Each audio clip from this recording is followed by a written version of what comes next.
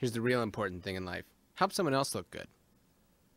I just want to make one point about that particular trick.